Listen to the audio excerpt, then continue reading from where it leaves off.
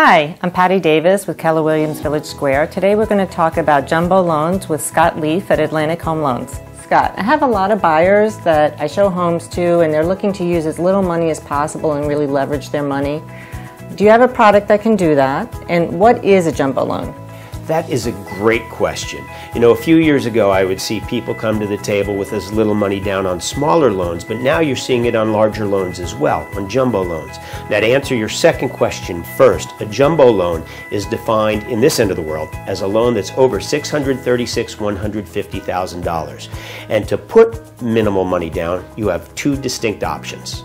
The first option I might recommend is somebody putting 15% down, and you're probably thinking, wait, does that have PMI? You know what, you got to throw that notion out. Private mortgage insurance doesn't exist in the jumbo world. So 15% down will get you into one nice, neat loan, 30-year fixed onward and forward.